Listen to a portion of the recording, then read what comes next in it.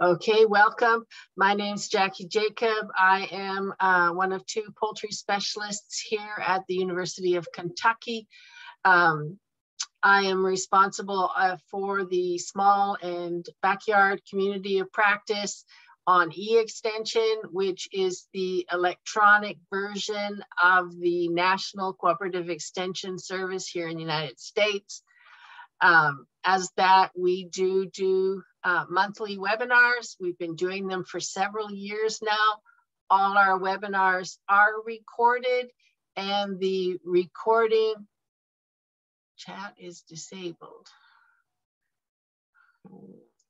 Why is chat disabled?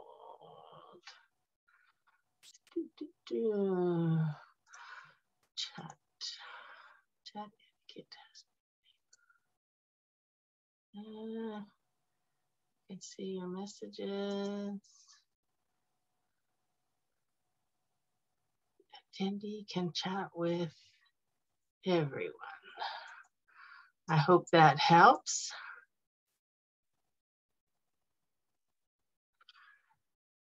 Let me type in the chat box something so I can see that the chat is working. As far as I know, okay. As far as I know, it's never had it disabled before, so I don't know why that happened. Anyway, thank you very much for letting me know that it was not working. So as I say, we do the monthly webinars. We have different speakers, different times. Everything is recorded, and the recording is available online. I will show you where that is at the end. But today, not only am I the host, I am also the speaker. So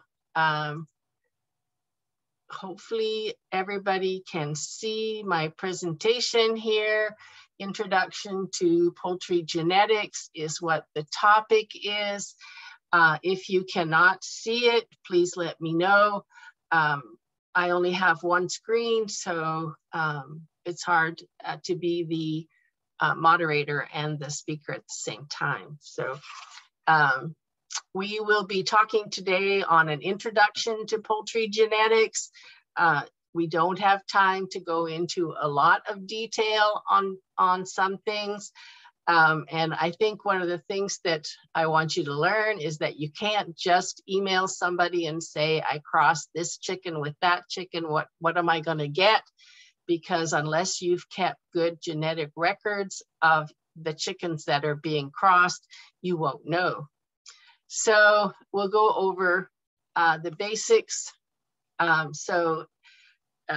Starting very basic, everything that happens in each cell of a living organism, whether that's plants or animals, is directed by DNA.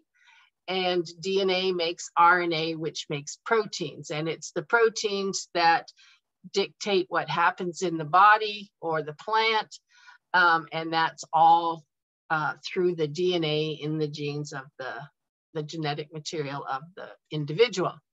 So in the embryo, then these proteins will direct the development of organs. They will affect the development of limbs and other body parts. So the outward expression of the genetics will be the appearance of the organism once it is gone through the whole embryonic stages.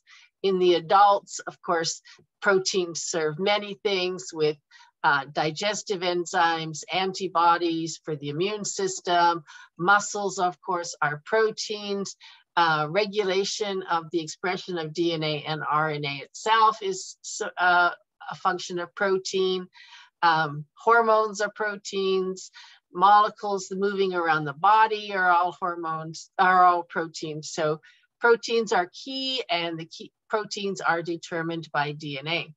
So the basics of heredity is DNA in the nucleus of each cell. The nucleus has chromosomes, which transmit genetic material from one generation to the another, and they typically come in pairs. A gene is a segment of DNA that is the basic unit of hereditary. So a gene will determine, for example, feather color, comb type. And again, they come in pairs, one from the mother and one from the father. DNA and RNA are made up of nucleic acids. DNA stands for deoxyribonucleic acid, whereas RNA is ribonucleic acid. They have different nucleic acids in them, and which that is the building blocks that are used to determine the proteins that you're going to get when they are transcribed. And occasionally errors do occur in the replication of the DNA, and this will change the nature of the protein that results. So that's what's referred to as a mutation, and it is the mutation that leads to the diversity of phenotypes, which is the outward expression of the genotype or the genetics that we see. And there is crossover, so different things that can be linked from one to another can happen as the cells become sperm in order for reproduction to take place. So in addition to the function of genes to make proteins, they also have to be regulated. So they have portions of them. Part of it is the promoter sequence, which turns on the gene, the template sequence, which creates the protein, and the termination sequence, which tells it to turn off. So as an example, this one here, the transcript's going to be blocked unless the RNA polymerase is on there to allow the transcription to occur. So you have the promoter sequence that has to be activated before you can get the protein created. And then once you've created it, you need to stop the gene from making it. Alleles are a term that refers to different versions of a gene, of a chromosome, that on a chromosome that is determined a specific characteristic. So alleles, genes, they often get interaction, but I mean, interexchanged, but alleles are just forms of genes, and genes are positioned on the chromosome at loci.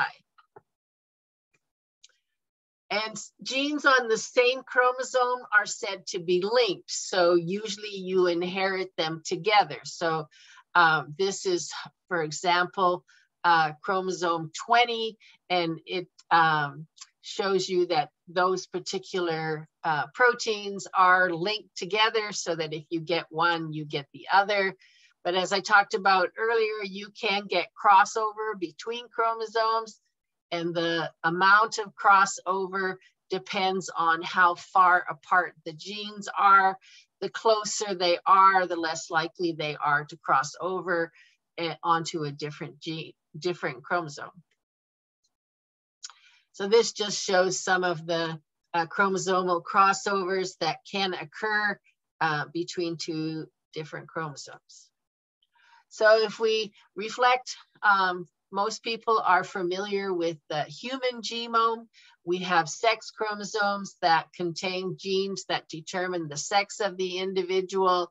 So a female is XX and a male is XY. And of course, with different mutations, you can have XXX or XXY or whatever, depending on some other things. But typically, females are XX and males are XY. Autosomal chromosomes are those that do not determine the sex of the individual, and humans have 22 pairs of these. So in total, we have 23 pairs of chromosomes. One pair determines whether you're male or female, and the other does the other characteristics, blue eyes, blonde, whatever, of the determined in your genetic profile. Chickens are similar. They have sex chromosomes as well. They are not XY, they are Z and W. But while the male is heterozygous, meaning it has one of each, so it can donate sperm of X or Y. In chickens and owl birds, the male is ZZ, so the only chromosome it can contribute to the offspring is a Z. The female is the heterozygous, so the female is ZW, and the female, therefore, genetically speaking, determines the offspring of the sex of the offspring. So totally reverse from mammals, including humans. And then chickens have 38 pairs of autosomal chromosomes, which are those that are not related to sex determination. Of those 38 pairs, 5 are considered macrochromosomes, meaning they're really large. They have 28 microchromosomes, which are really small. They also have the highest rate of recombination by crossover. And although they are the smallest, they have the highest density of genes. And then there's 5 intermediate chromosomes in there with regards to size. Homologous is a word that I've used, and that means that the alleles are the same from both parents. So you can see there in the picture on the left, they've got, BB from it, or, either the recessive or negative. Heterozygous is one of each. And so how these 2 alleles from the 2 different parents, that's the genotype, and how they interact becomes the phenotype, so what they outwardly see. And so, as I said, genotype is the set of genes responsible for a particular trait, and phenotype is the observable characteristics. And Mendel is a monk that started a lot of the genetics and came up with a lot of our genetic understanding, genetic principles. And so things are often referred to as Mendelian genetics, and he worked with flowers. And so he found that it had 2 alleles, and if you have the 2 capital dominant alleles, then you get purple. If you get one of each, so you have the dominant and the recessive, the dominant covers up the recessive, and so you also have purple. And if you have 2 small ones, which it's hard to see in that photograph, but when it says homologous at the bottom, those are 2 lowercase p's, the 2 recessives, and that results in white. So the interaction between the 2 alleles is what comes up with the phenotype that you see. Mendelian genetics have several principles.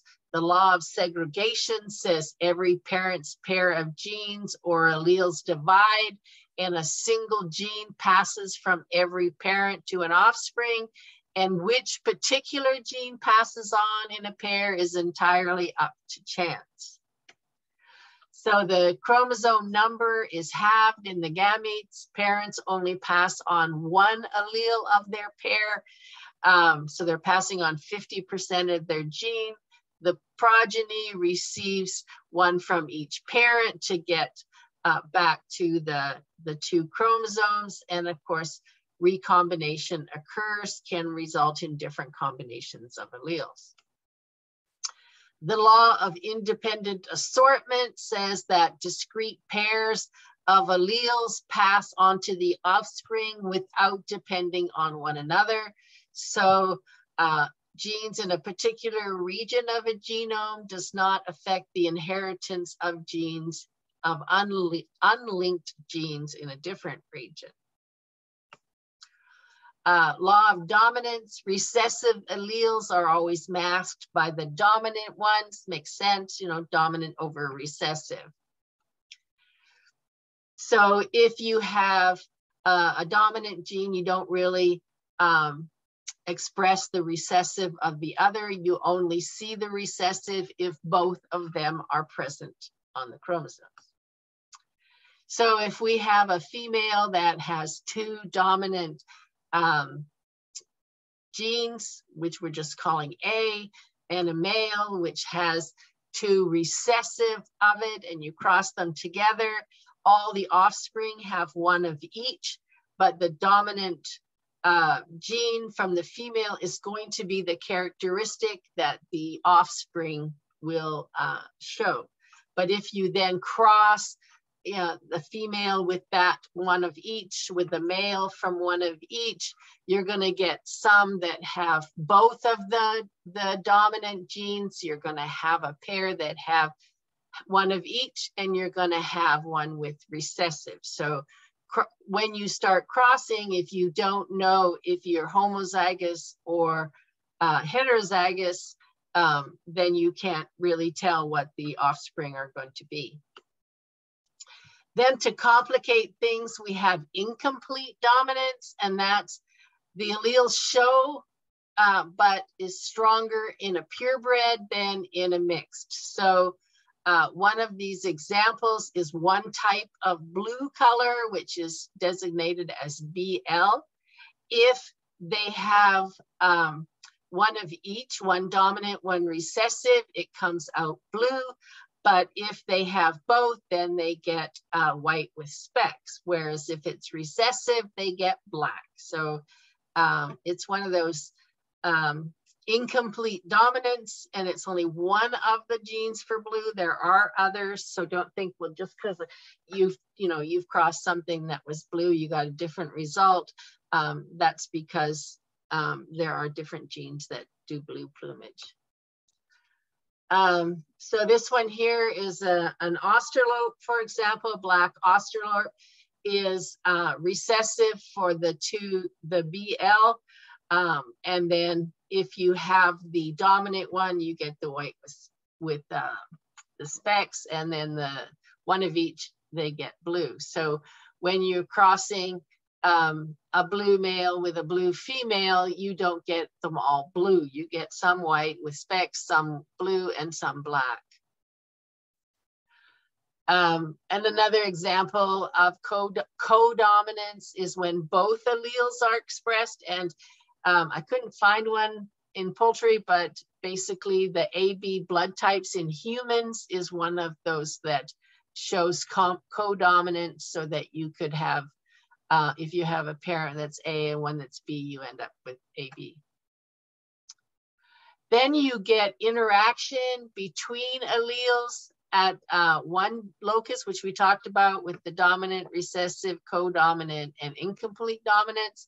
But you also get interaction between alleles at different loci, and that can result in what's called an epistatic effect, where one allele on a chromosome is affecting another.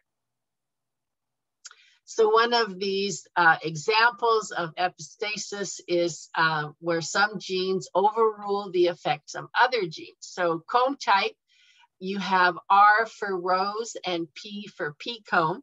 So if you have the dominant R for rose and the recessive for the P, then you get a rose comb. If you have the reverse, where you have the recessive for the rose and the dominant for the P, you have a pea comb. But if you have dominant for both, you end up with a walnut comb. And if you have the recessive for both, you have a single comb. So that's where one gene is affecting another gene. And so if you're crossing the rose comb female with the pea comb male, you can see that 100% of the offspring are going to be walnut comb, assuming, of course, that your rose comb is homozygous for the dominant R and your pea comb is homozygous for the dominant P. If it has one of each, that's not what happens. So if you look at crossing a walnut female and a walnut male from that particular cross where you're getting one of each, okay, you end up with one single comb is a ratio. You get 3 out of 16 are going to have pea comb, 3 out of 16 are going to have rose comb, and 9 out of 16 are going to have walnut comb. So you get that interaction between different genes on the same chromosome. There are then other genes that can affect that. So the duplex comb, which is the D gene, there are 3 possible versions of the D gene. D plus is the wild type, which means what's normal, and that is no duplex. You can get a V-shaped, which is a doubling of the comb with suppression of tissue mass, and the result is the 2 spikes that you see. And then you can get the buttercup version, which is a doubling of the chromosome only, and then you end up with the buttercup type of comb. The D with the V-shaped is also associated with larger nostrils, so there's another gene that it's interacting with. There are also, in some breeds, there's also linkages with polydactyly, where they have a 5th toe, and for some breeds, there is also linkage with multiple spurs. And the 3 breeds with buttercup combs are the Sicilian buttercup that most know, the La Camante and the Augsburger, which are more common in Europe than they are in the United States, also have the that gene and have a type of buttercup comb. So that is the La Camante, and that is the Augsburger. And then there's the cushion comb, which is a modification of the walnut comb. So other genes have come into play to affect the phenotype from the walnut comb. And those are the Chanticleer, which is a Canadian breed, which was developed from Cornish Leghorn and Wyandotte breeds, and the Orloff, which is a Russian breed. The strawberry comb, again, is another modification of the walnut comb. So it has those genes, and then it has other genes that affect it, and those are the Malay and the Yokohamas. The carnation comb was the most recent one to be developed. It's basically a single comb with some spikes at the end. And there are 2 breeds that have the carnation comb. They are quite rare, but it is the new version of the comb that they have. And then there is the Breda chicken that has no comb at all. So there are different gene mutations that can affect combs. There's a lot of different genes involved in what's going to happen with the comb. So you can't just say, I have this chicken that I'm looking at that has a rose comb, and I'm looking at this chicken that has a walnut comb. I don't know anything else about them. I'm going to cross them together, and I can't tell you what's going to be. We can try and figure out the genetics based on what hatches out, but without knowing the genetic background of the birds involved, there's no way to predict what's going to happen. Crest is another one. Feather-crested head is another term for it. It is an autosomal incompletely dominant, and it resulted from the misexpression of 5 closely linked genes. And so for the crested Polish and silky, it's the HOXC10 gene that was affected. With the Appenzelder Spitzenhalben breed, it's the HOXC8. So you can get different versions of the crested gene, and they will result in slightly different crests. Muffs and beards is something that we also see. And again, it's a single locus that is incompletely dominant, and that involves the expression of the HOXB8 gene. So they have plotted out a lot of the genome of the chicken, and it can figure out which genes do what and can result in what phenotype. Ear tufts, which is mostly common in the Araucana breed, is also an autosomal incompletely dominant one. Research has also shown that it's a lethal condition. Some embryos die during the 17 to 19 days of incubation. And if it has the homologous for the dominant, then you usually get about 100% mortality of the ones with that. If it has one of each, it's usually about 20% mortality. So if you look at crossing tufted with the heterozygous for both, because if you have the homozygous, it's going to die. So this offspring can't happen.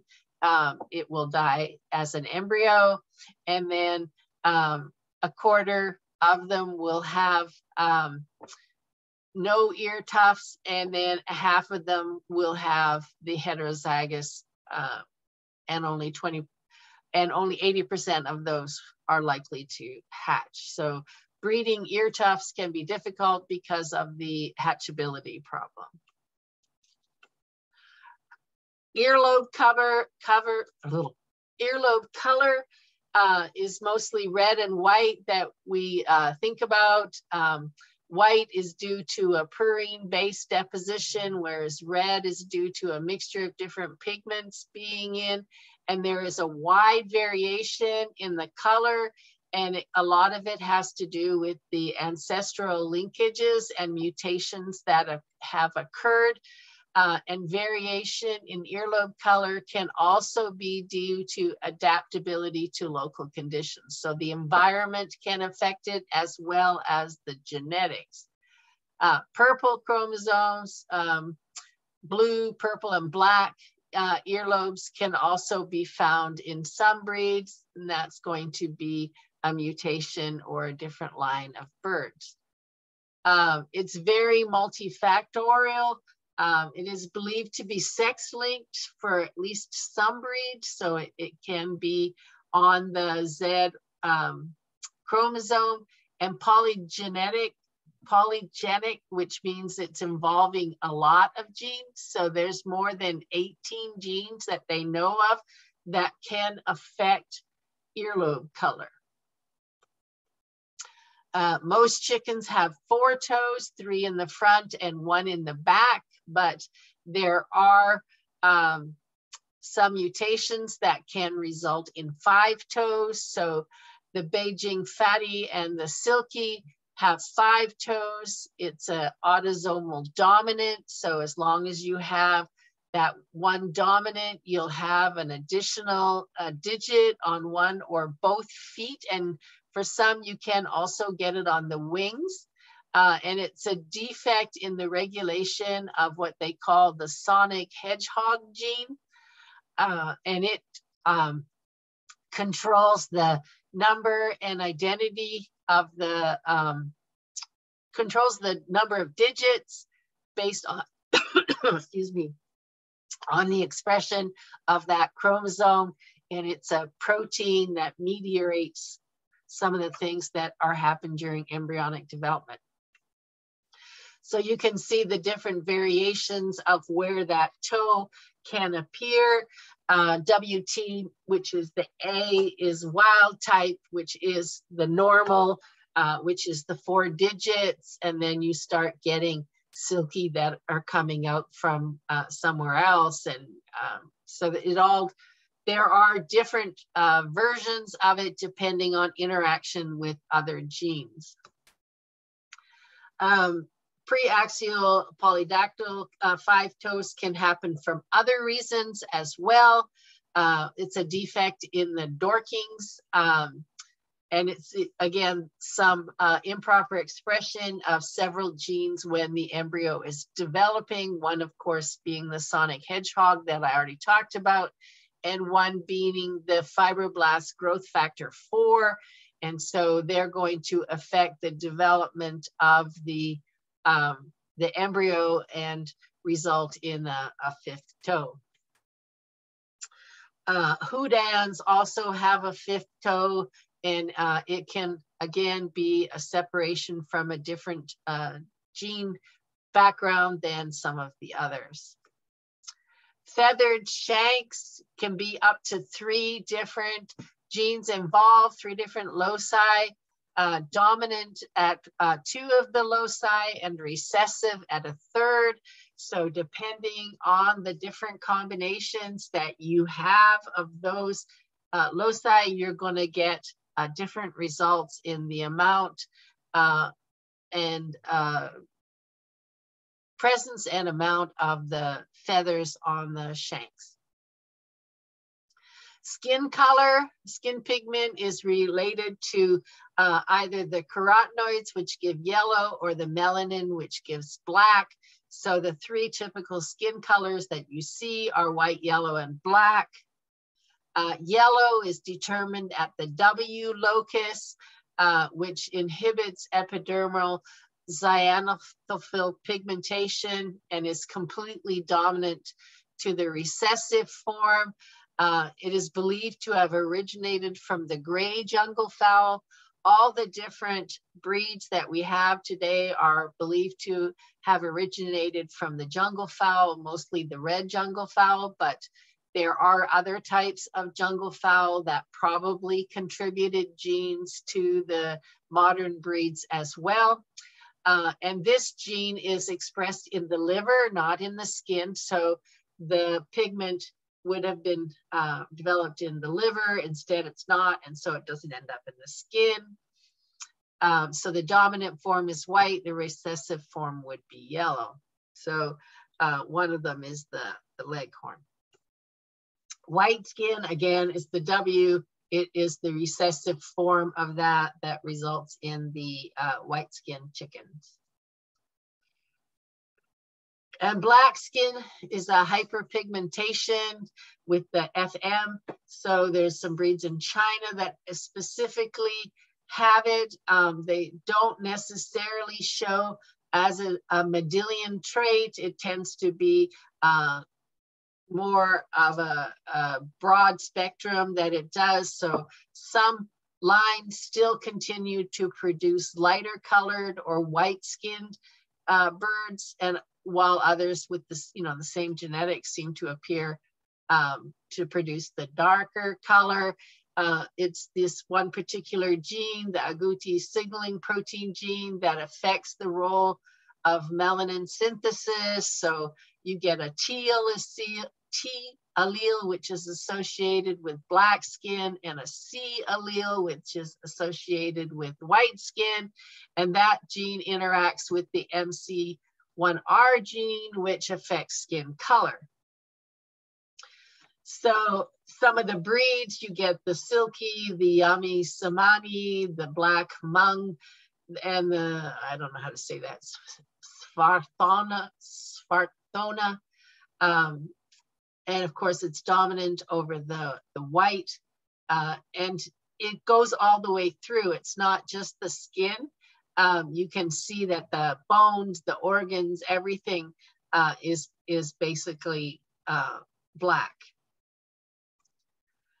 There are other mutations that can be involved. So depending on the background, the genetic background of the birds, you could have different genes affecting the skin color as well.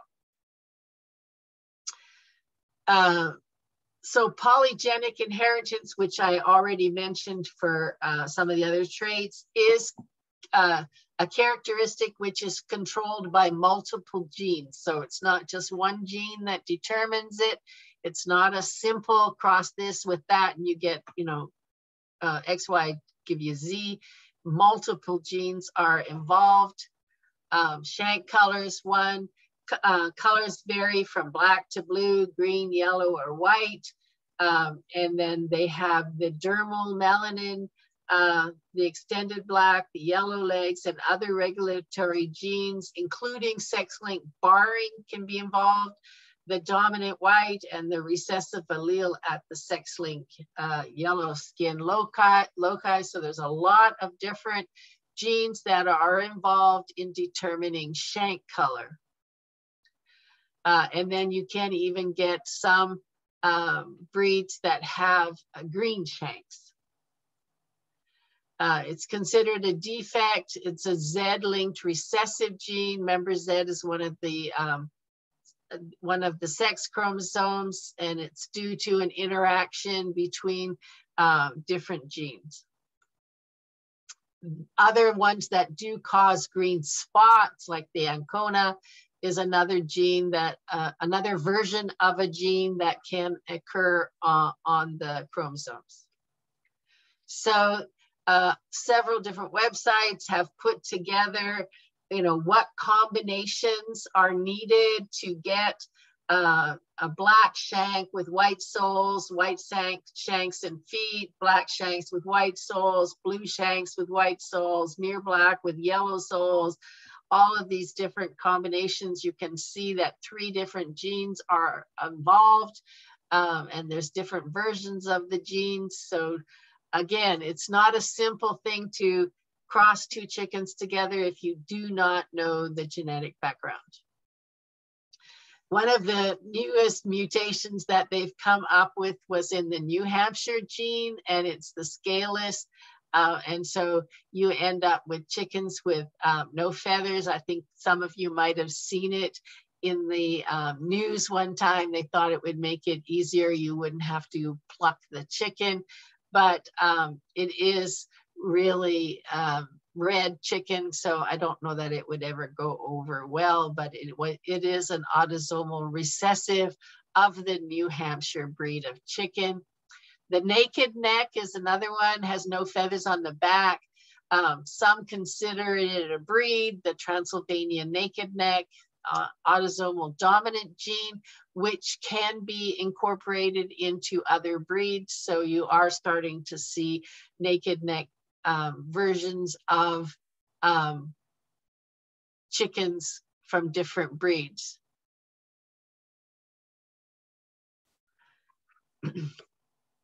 Oops. Okay, vulture hawks, for most breeds, it's considered a defect.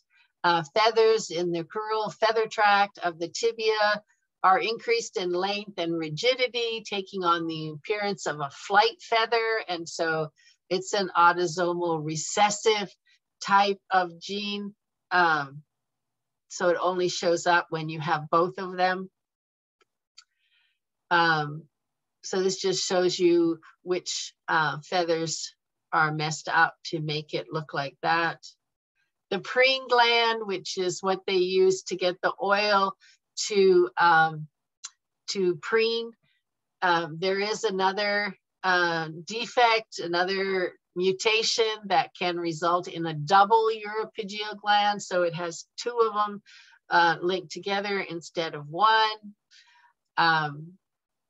There are some genes that are linked to one of the sex chromosomes, the Z chromosome, and they have been used in doing feather sexing of different types of birds. Some have used it for chickens, some have used it for turkeys. It depends on whether or not that gene exists in a particular breed that you're working with, but they were using it for a while with broilers. And if it has the dominant K, then it's slow feathering. If it has the recessive form, it's fast feathering. And so if you cross a slow feathering female, which will have the dominant gene on her Z chromosome and nothing on her W chromosome, and you cross her with a male that is fast feathering, which means it has both recessive forms of it, then all the males are going to be slow feathering and all the females that hatch out are going to be fast feathering. And so they were using that for a while commercially to feather sex day-old chicks when they used to raise male and female broilers separately. For most strains now, they don't raise them separately. And so you can see that the pullet with the fast feathering is it's easier to tell the males from the females.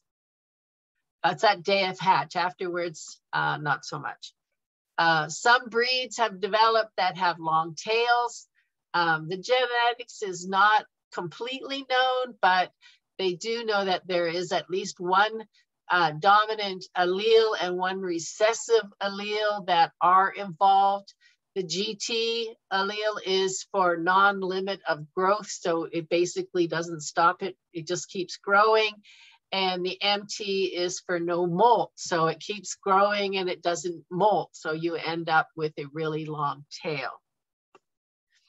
And so there's also the no tail, so the Araucana is rumpless, it has no tail, it does not have the bones for the tail to be on it, and that is a particular mutation that they have listed as RP. Then there is some strange things that happen with hen feathering, in which the males have the plumage of the females. Seabright bantams are one example of that, so that the male on the left has the exact same plumage pattern and feather types as the one on the right, the female on the right. And that is related to another gene, the HF or hen feather gene. If they have at least one of the dominant hen feathering gene, then the males will feather out hen feathered. If they are both lowercase, then they will have normal feathering. Females can carry the hen feathering, but of course, they're hen feathered anyway, so you wouldn't necessarily know that it had it. And what happens is that hen feathering, whether or not it's pointed or rounded tipped, or whether they're sickle feathers or not, whether they're saddle feathers or cushion feathers, depends on estrogen. And the skin of the chickens can have increased levels of estrogen because they have an increased level of the enzyme aromatase, which converts testosterone, which is the male hormone, to the female, which is the estrogen. And so the feather follicles have extra estrogen in it, and the feathers appear female-like instead of male-like. The frizzle is another one that was a breed for itself, but now they have realized which genes are involved, and they've incorporated the genes as a variety in some different breeds. And this is basically an F gene on chromosome 33, incomplete dominance. So if it has both, it's more curled than if it has only one. So again, another mutation that was changed into a breed. And of course, you have to know whether or not you have it in there to see it. So the silky or hookless gene is another one. So instead of curling it, it basically has more fluff to it. So that is the comparing a normal and a silky type chicken, silky type of feathering. Then, of course, we have been talking about qualitative genetics, in which traits fit into distinct categories. You know, rose comb versus pea comb, that sort of thing. So comb type, feathers on the shanks, and those are usually a single gene or a group of genes. Then there is quantitative genetics, which is what they use more for commercial type of production, where they are trying to select for a production trait. And so these are phenotypes that depend on many different genes as well as the environment, so that the trait varies considerably among individuals. And so you get this continuous distribution of different types of phenotypes. So these can be body weights, the height of the birds, egg production, those types of things. So selecting for egg production involves selecting for many different genes. So it's more of a quantitative genetics and not a qualitative genetics. So those are two totally different types of breeding programs.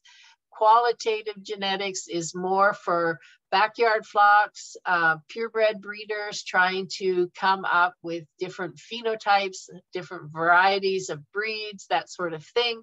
Whereas the quantitative genetics is more the production characteristics, and so is more used with commercial production systems.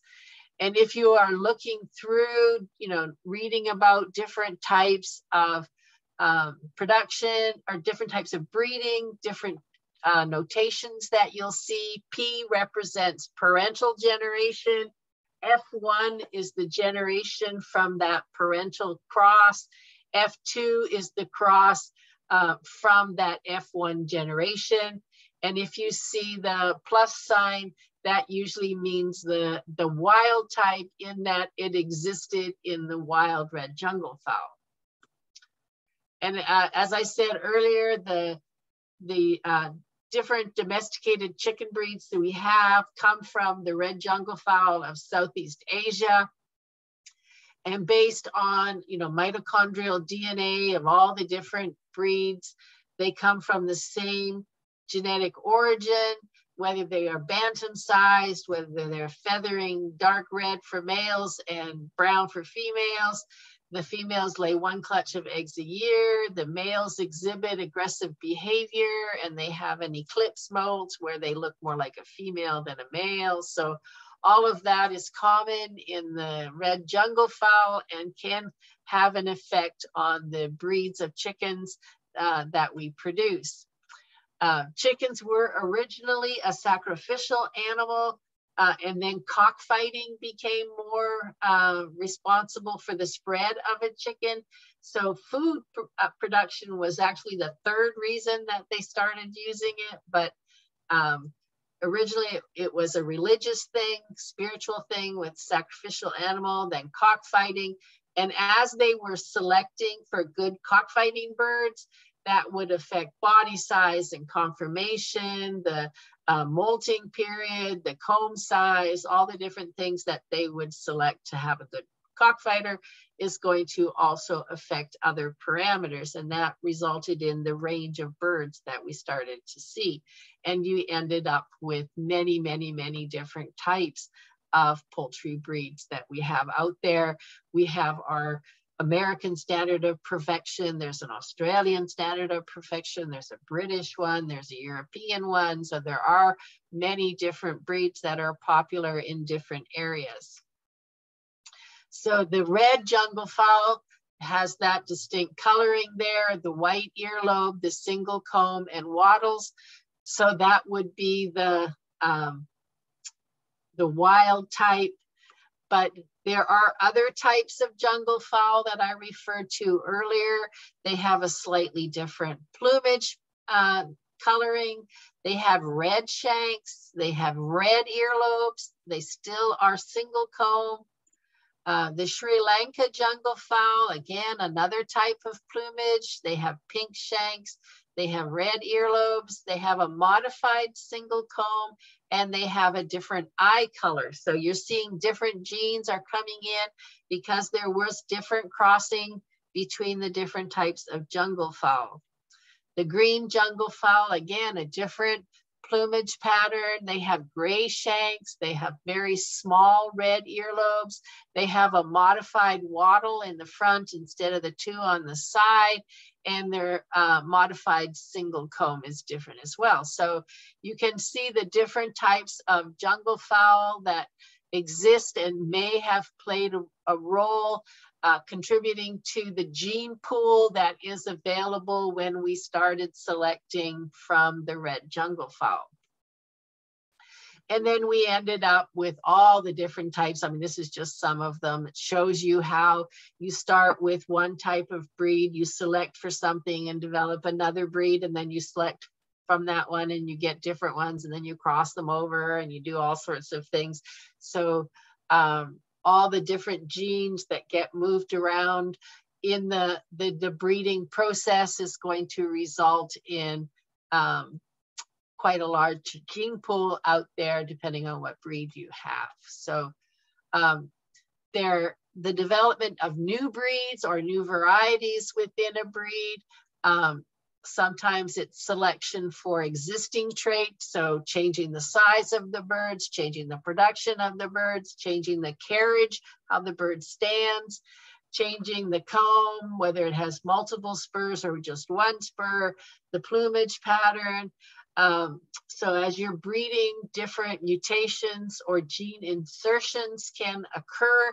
I used to work in a quail genetics facility, and we crossed lots and lots of birds, and every once in a while a mutation would appear, and then you would try and reproduce that one so that you could study that particular mutation, which gene was affected. That's long before they did the genome, where they mapped the entire genome of the birds. But mutations are usually what results in different characteristics being introduced into a variety or breed. Just as I said with the frizzle, where you're getting that mutation going on, and some traits can be caused by more than one type of mutation, so they have different heritability. So although they may have the same phenotype, different genotypes may be involved.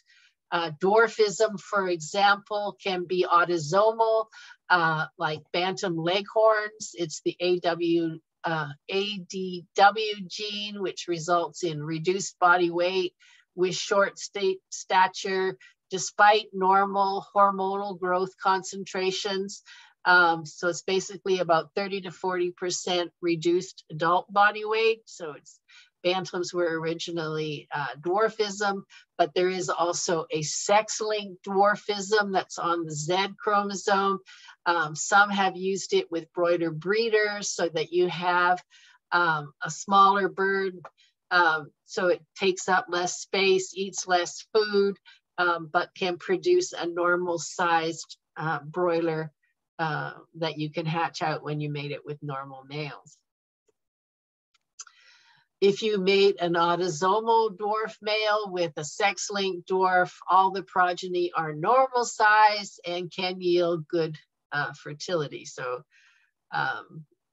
there's a lot of things going on there.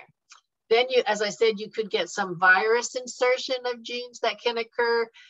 Some happened many generations ago. So the blue-shelled eggs of the Araucana chicken, for example, they're found in South America. And then these two breeds that were found in China, they developed separately. And the ancient gene for the blue-shelled was originally inserted into the chicken genome by a retrovirus. So the bird basically got sick with a retrovirus, and the gene was inserted into their genome, and they started laying blue-shelled eggs. That does not mean eating, Araucana eggs is going to make you sick. The chicken is perfectly healthy. It just had a change in its genome many hundreds of years ago, and now that gene exists and can be introduced into other breeds as well. And some of the things they used to do a long time ago, and not so much now, you can get new feather colors and patterns by irradiating the sperm, basically putting the radiation onto the sperm to try and cause mutations in the sperm, and then use those sperms to mate with the females and see what you get. But that's a hit or miss thing. You can't really control what is happening with that. So that is what I have. I hope that gives you a basic understanding of the complexity involved in genetics, it's not, you know, as easy as it sometimes looks. You have to keep good detailed records of the breeding profile of the birds that you have in order to be able to figure out which ones you want to cross to try and get what offspring. There are many different types of websites that do have you know, they've been collecting data on the different genes involved in things so that you can, you know, if you look for different genetics, it might give you the genetic profile of different varieties of, or different breeds of chickens as to what the expected genotype is. So this is the list of webinars, upcoming webinars. Next month's webinar is on breeding programs. So having a basic understanding now of what the, you know, how genes work and interact and how complex it is. Next month, we will be talking about developing a breeding program, whether that is to perfect a breed or variety that already exists in the standard of perfection. How do you select the right birds to carry on for the next generation, or whether you are trying to develop a new variety or a new breed or something like that. Different breeding programs are involved. If you are doing a breeding program for egg production or meat production, again, that's going to be qualitative genetics. And so that's a different breeding program as well. So next month's webinar, which is September the 6th at 3 p.m. Eastern time, will be breeding purebred poultry. So it's more the purebreds than the production.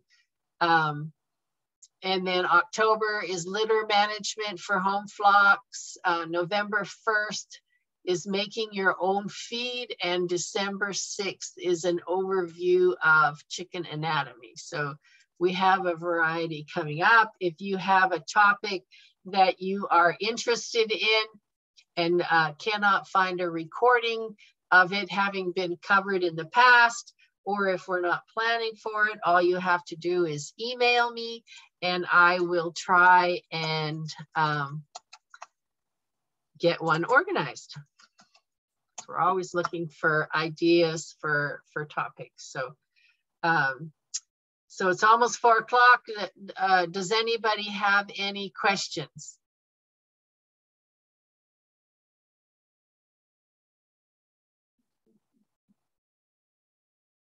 It's a lot to take in.